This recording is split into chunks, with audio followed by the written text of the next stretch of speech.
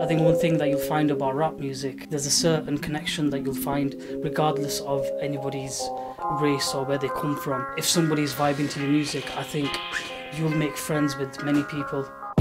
It's about that time, spinning MC on grind. You need to calm your hype. Nah, it's not good for your mind. Hey yo bro, don't punch above your weight. I make your rhymes, can't fight a bantamweight.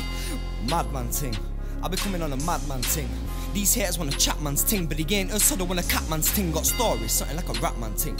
All in when I gonna Batman's ting. What? I said all in when I gonna Batman's ting. Are you dizzy? You ain't busy like me, what? I ain't stepping man, I chipping in for sea cops.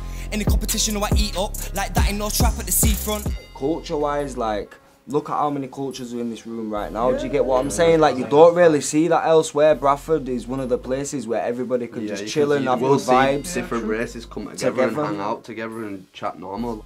When people think of Bradford, you either think of food or you think of the riots. It's completely different now because back then you could feel there was a bit of a divide. Tension, there was a lot of tension going on. We don't have that anymore. There's no tension. It's just life. Yeah, and that's just what you're gonna find everywhere. That's just everywhere. That's just normal beef. But 16, writing 16s in Bradford, surrounded by thick teens. I remember starting having big dreams on stage, big chain and sick jeans. I've been shackled to a chain. Life battered in my brain.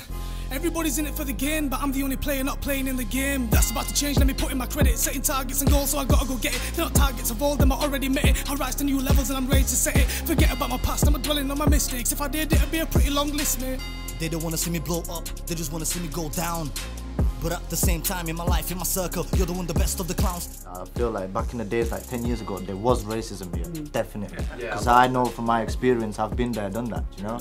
So it's been changed now, it's a lot better now, it's more calm, more love everywhere. I don't think it is racism, I think it's poverty more than anything.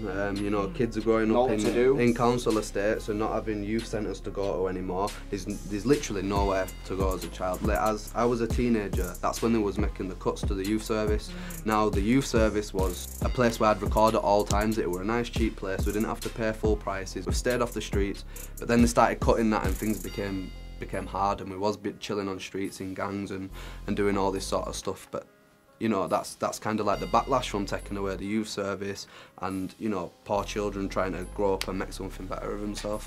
I spit fire like Dylon. For these people out here, I'm an icon. In this rap game, I'm hard like Tyson. You man, I wasted, I got the ice on. This is for the mans in the hood, this is for the mans in the hood, cause I know that it's my time. It's like, look what I've been through. I've been snared, I've been used. Now I feel like Ice Kid, I'ma still try this even though my heart's split in two. Man had both, that's mum, that's dad, big fam. I never had that too. Man had mums and man them. Hiddy showed me the ropes, that's gang them, big moves. Hey.